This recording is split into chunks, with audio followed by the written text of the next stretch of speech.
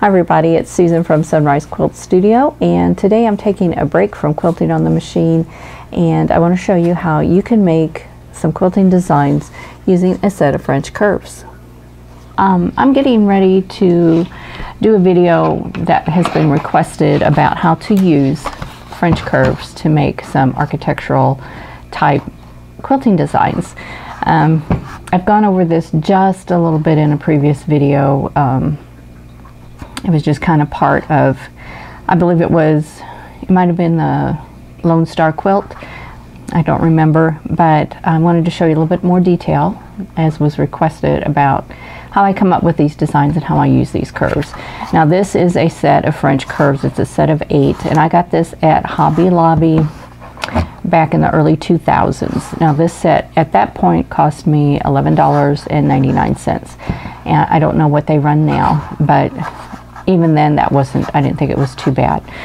And where you can get some ideas for your designs is you can just go to like a historical section in your town. If you have, like here in the city that I live in, if I go downtown and just walk through the main street of the town, there's a lot of historical buildings, and then there's historical buildings that are kind of branched off. And so if you go down there, you can see a lot of detail in these buildings. It may be concrete work, it may be iron work, it could be some wood. Like if you have Victorian houses, there's a lot of curlicues and that kind of stuff, filigree type work on Victorian houses, so you can get some ideas from them. You can also just Google decorative ironwork or Victorian ironwork or Victorian architecture, that kind of thing, and you can find a lot of ideas. Another thing you can do is go to Dover. Dover has lots of books on architectural, different kinds of designs. This one is a Victorian ornamental designs. This one's North American Indian motifs, traditional Chinese design, Art Nouveau motifs and vignettes, folk design motifs from India, and decorative ironwork designs. And you know, look around some of the homes and you can see iron gates and stuff, and you may find some designs like this. And I've used all of these books to get ideas for either quilting designs or architectural designs for quilting or for applique, and I've used those in some quilts. So, and some of the newer books will have a CD that has these designs on there, and so you can just print them out and you can resize them to whatever size you want. So if you want to make your own designs, you need to have some kind of inspiration like these books, or you know, take your camera when you're walking through your historic districts in your town, take pictures of real life architecture, and get yourself, when you got your French curves, you're going to need some paper. If you're going to print them out on your computer, of course you need computer paper. If you want to draft them out and use your French curves, then you're going to need some paper, and you can use your printer paper. You can use, like I have a sketch pad here, and I've got several different sketch pads that are partially used. This one is, it doesn't matter what kind, I just pick them up as they're on sale. This one is a U-Create. This one is, doesn't really have a brand name on it, so I don't know what that one is. This one is a Roselle. And then I have a spiral one by Strathmore. And this one, I've got a lot of different stuff in it, and I like this one because I can just flip it back to a clean page, and I don't have that crease here on the side that gets in my way. But on these other pages, or these other tablets, what you can do is just tear out the page that you want and put it on a smooth surface. Like this tabletop has kind of a texture on it, so it's not really the best to use a thin sheet of paper on to draw with, but I could leave it in the tablet and draw on it. and they come in different weights of paper. This one is 50-pound, which your normal paper for your printer is 20-pound weight. So that's lighter. It's twice as light as this one. This is a heavier paper. Okay, a lot of times what I'll do is just kind of sketch something. Let's look at,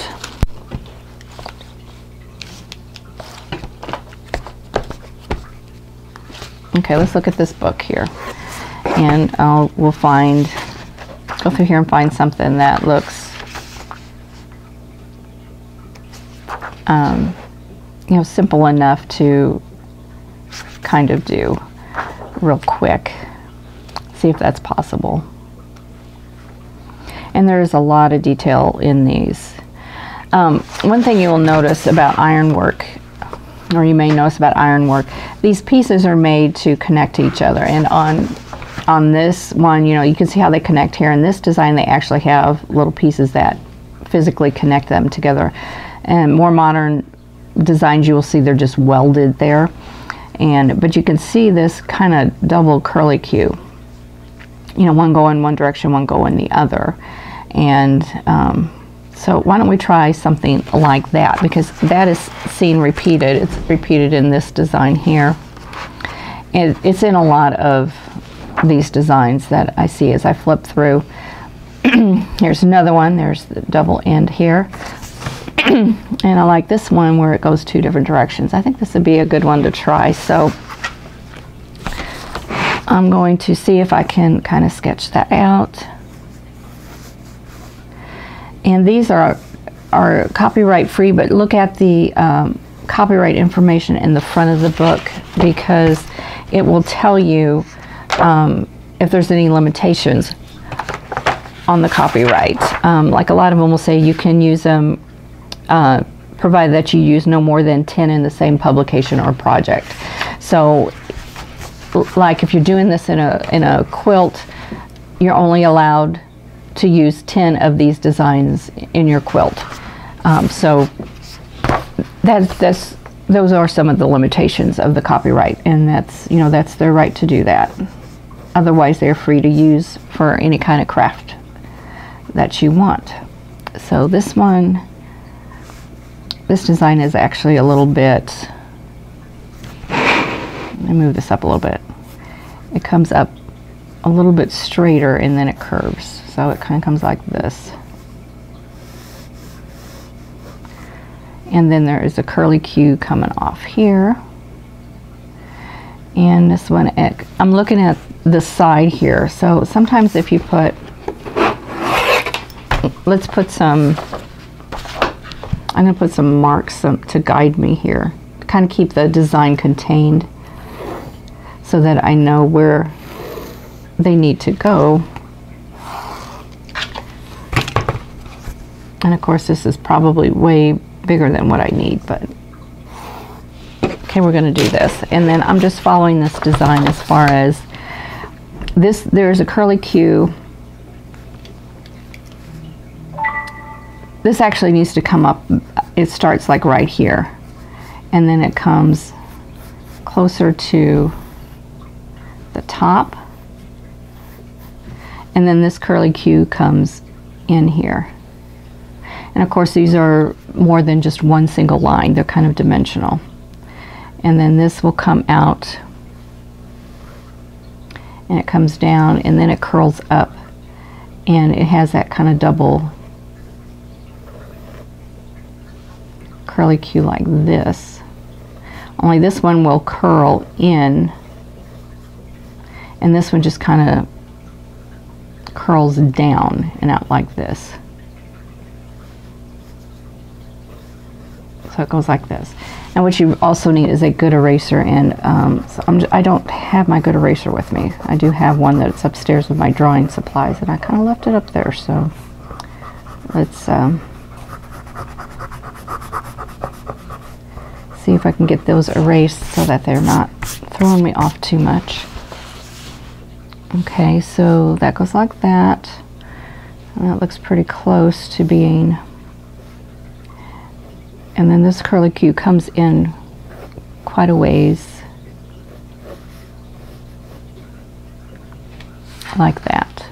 And it kind of fills this angle, so it's kind of more of a triangular looking design.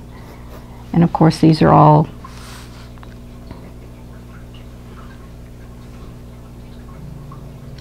you have to kind of decide how far apart you want all your pieces too. And like this one, then it kind of comes swings in like that. So that one's going to come out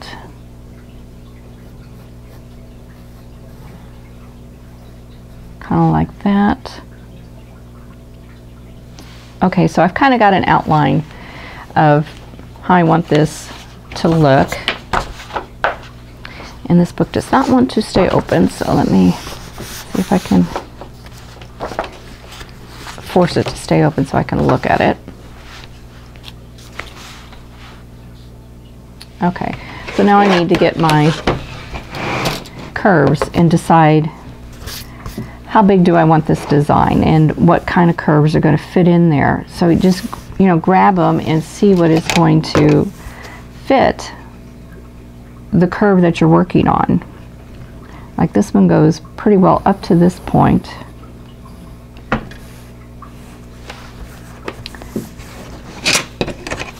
But then I need to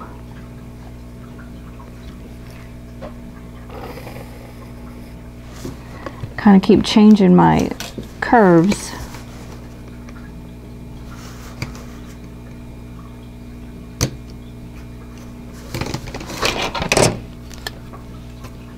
And use both sides. You can flip them around.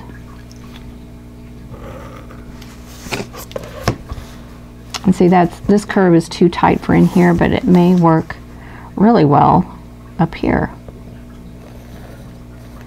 to about that point.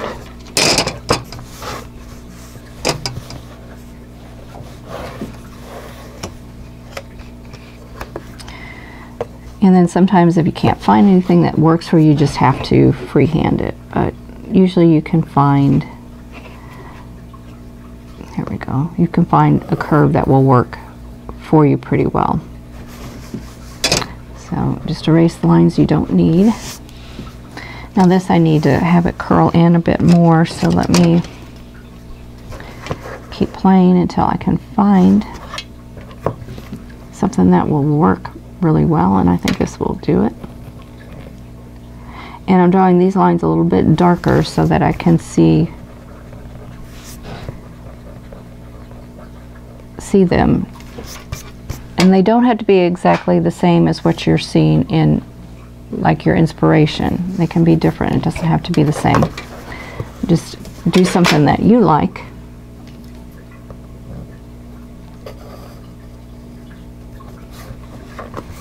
Okay, so that looks pretty good.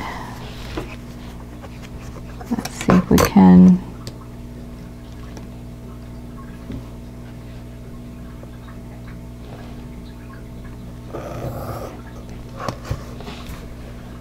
just keep turning this.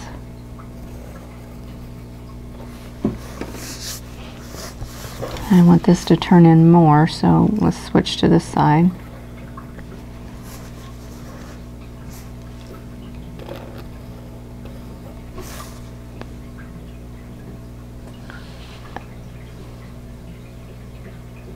Yeah, that looks pretty good. I'm going to change this design just a little bit, I think. Okay, so I've got that. Let's see what we can do over here.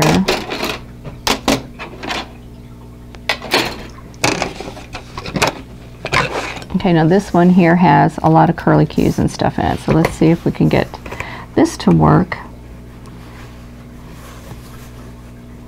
in a spot.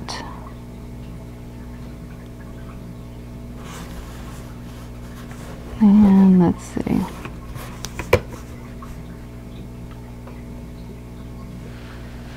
I'm referencing my inspiration here, and it's kind of going like this. Now I'm having trouble with this wire being in the way, so I'll have to work around that, but I think have to pull that out just a little bit more.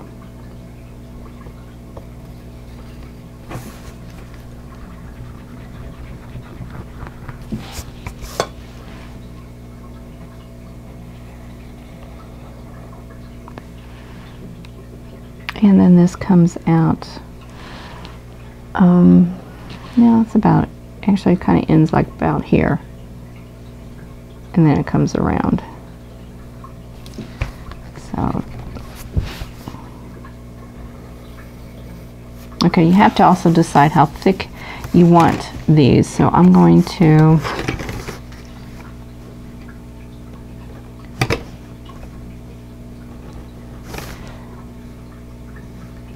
that didn't look good. So let me try again. Here we go.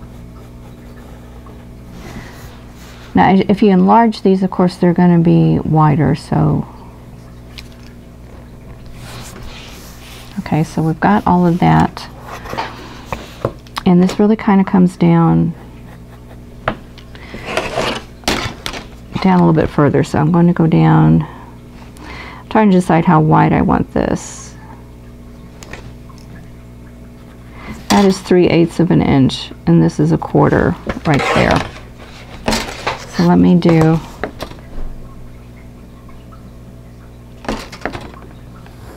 I'll do 3/8 of an inch. I just kind of like that a little bit better, and then, you know, use your ruler to make little marks as you go as to how wide you want that. Let me flip this. My 3/8 of an inch mark is kind of missing. It's faded out.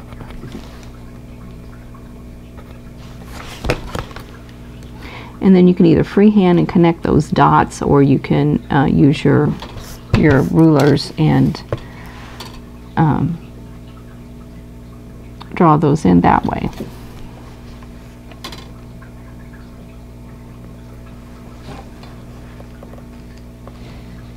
And you can also, you don't have to keep them the same width all the way around. You can also narrow those as you want to. So let's see how this is going to work. I'm just going to keep adjusting my tool as I go. Oops. If I don't let it slide like that.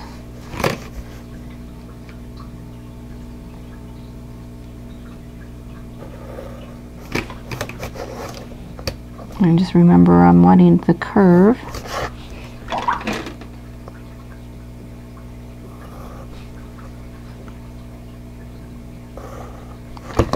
There we go. And then up here, I think I'll just kind of fudge this one in a little bit. Okay. Let me see if I can improve this this curve right here.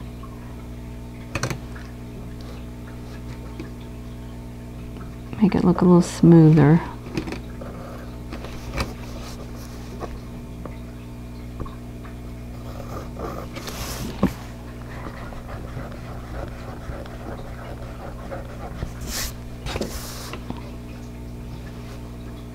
The thing is, it fits real well here, but it doesn't there because now we're at a different, kind of at a different angle. So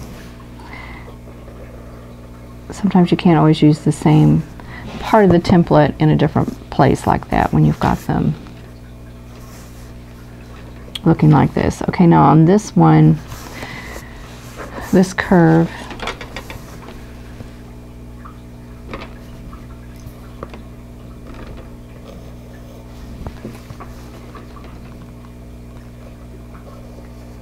needs to come around, and then it's going to meet here. Just kind of round that a little bit,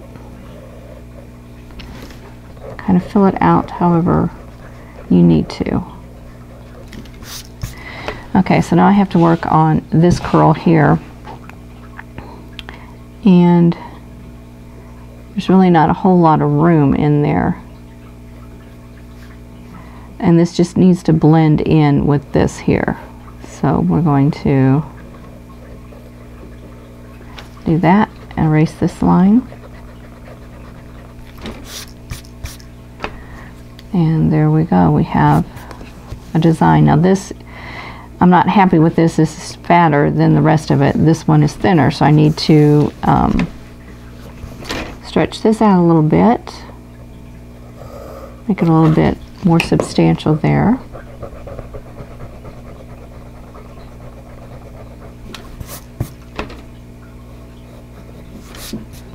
And here I need to make this a little narrower, so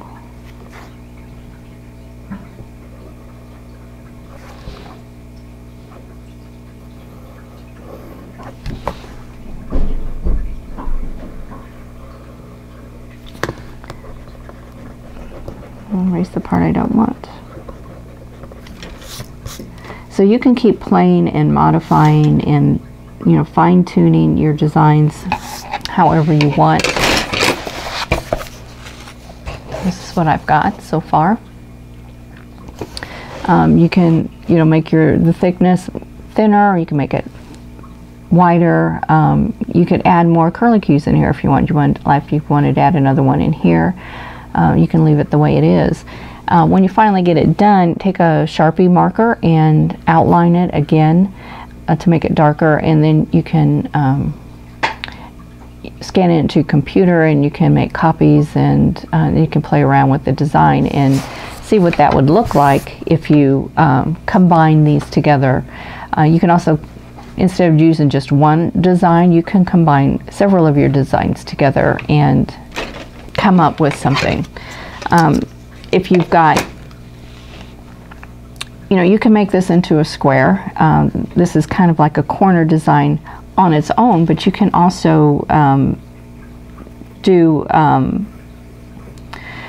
you know, put them together to fill in a block, a square, or you can put them together to create a border.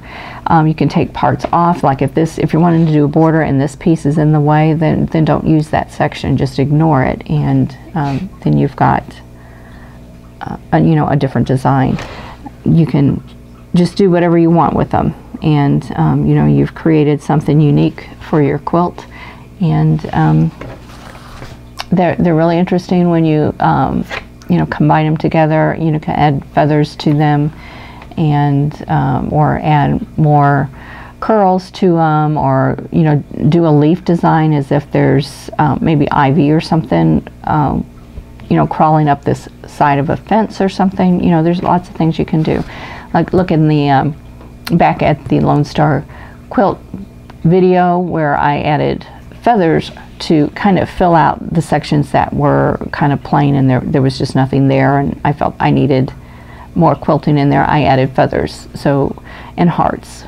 So, you know, you can do things like that. Add a heart there if you want. You know, if these come together and, you know, there's this big spot here that there's nothing in there, you know, you might want to fill that in with hearts and feathers or swirls, or maybe you just want to use this in an heirloom quilt, and you're going to do a lot of background filler, and, you know, use your micro stippling or McTavishing or whatever is your favorite filler design, and put that in there, and that will, you know, compress your background and make your filigree design pop.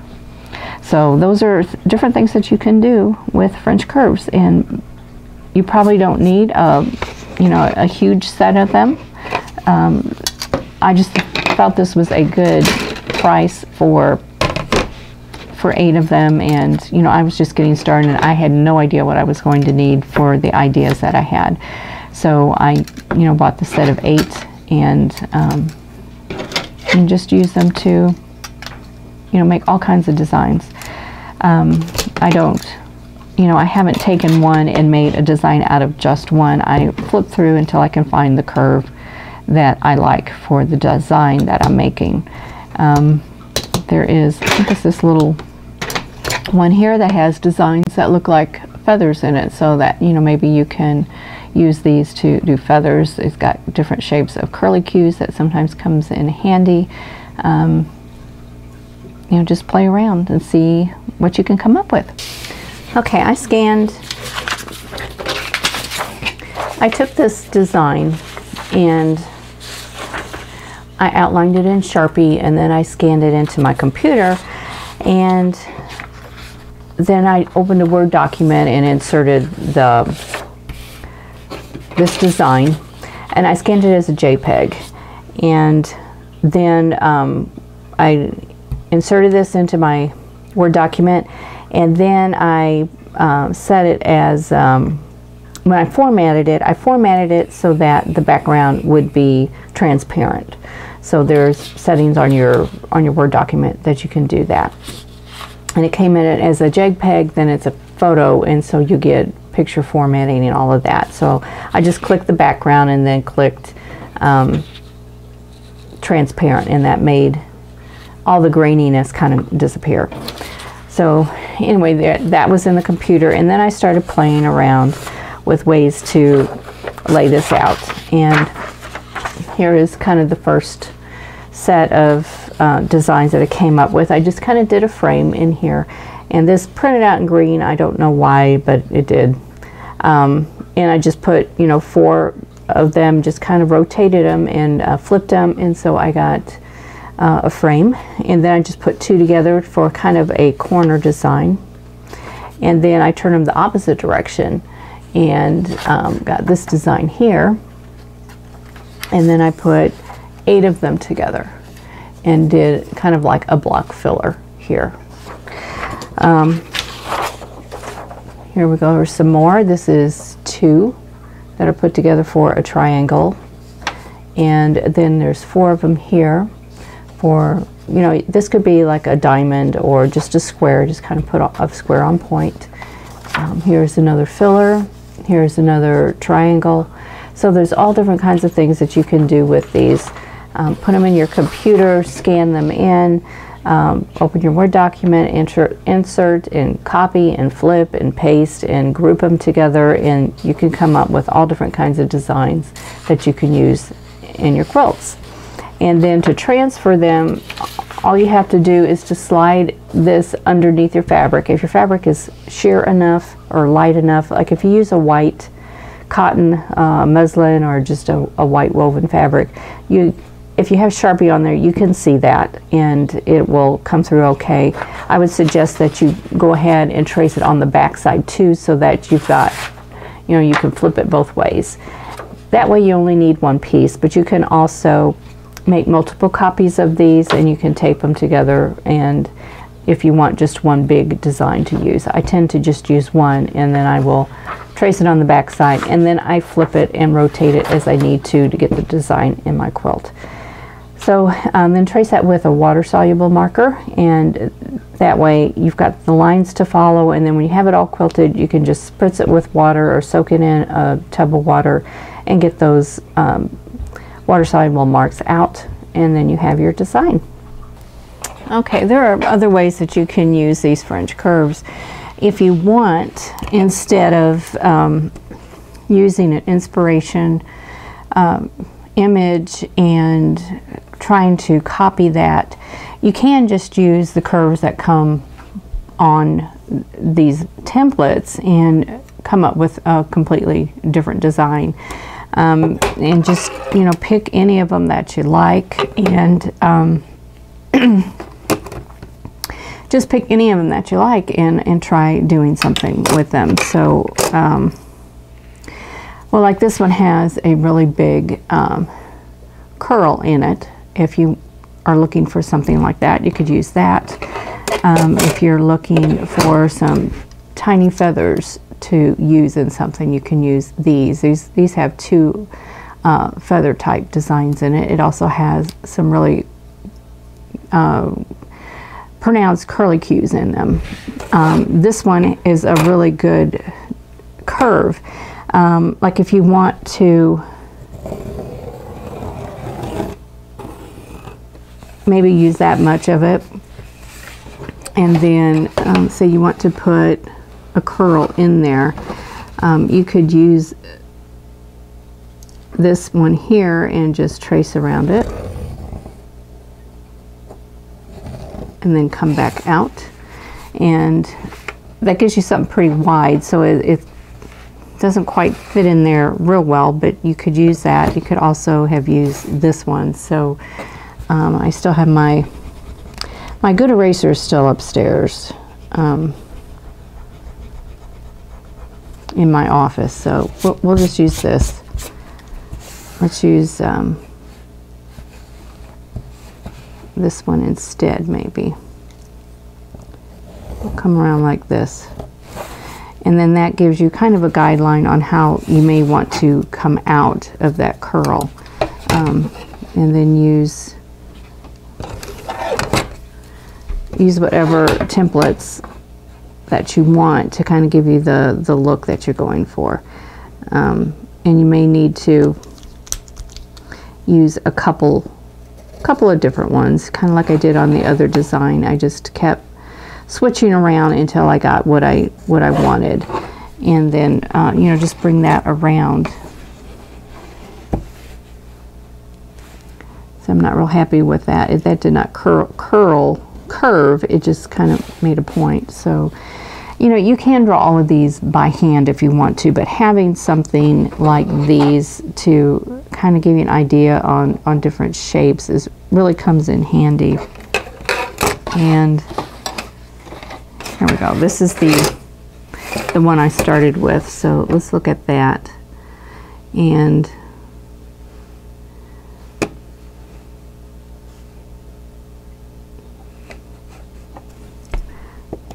I wanted to kind of see what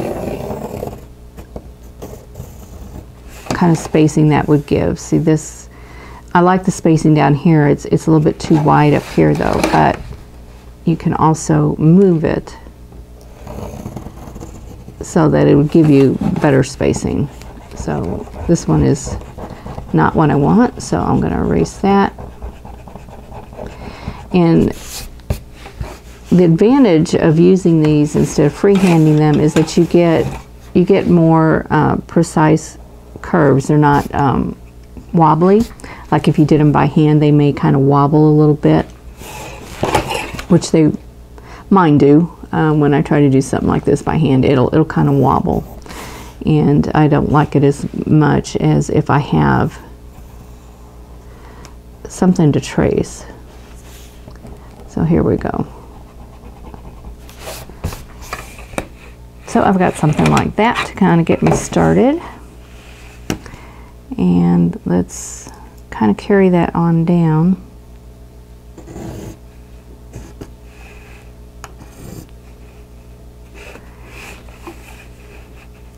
And I'll just keep moving it.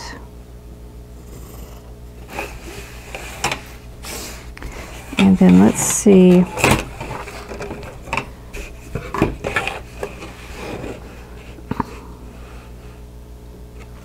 Let's put a curly Q on the end.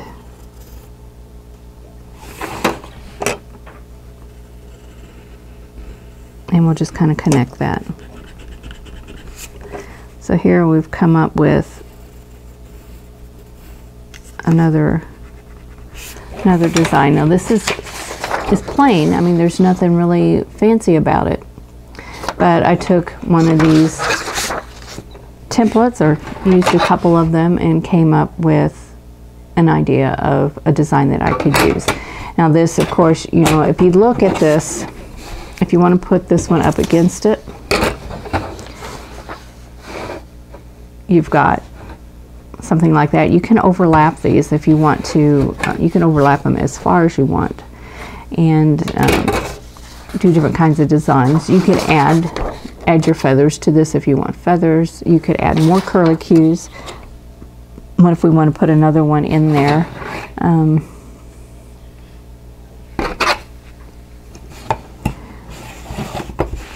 This one is actually bigger than that, so let's go ahead and keep using this one here.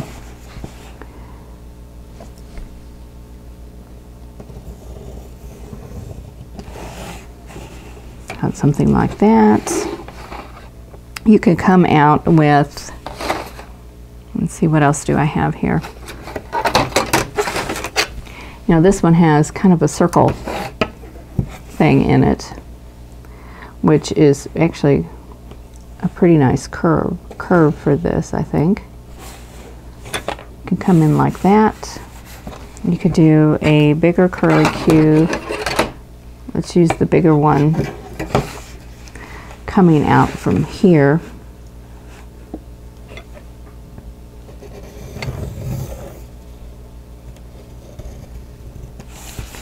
And then I'm going to